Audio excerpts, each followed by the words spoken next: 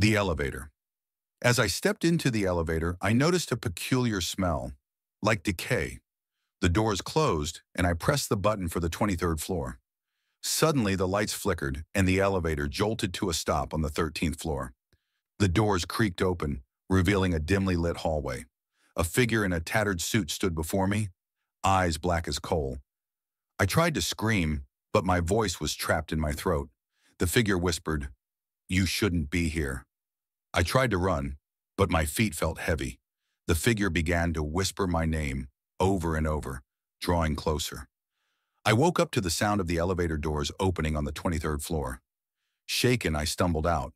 But as I looked back, I saw the figure standing in the corner of the elevator watching me.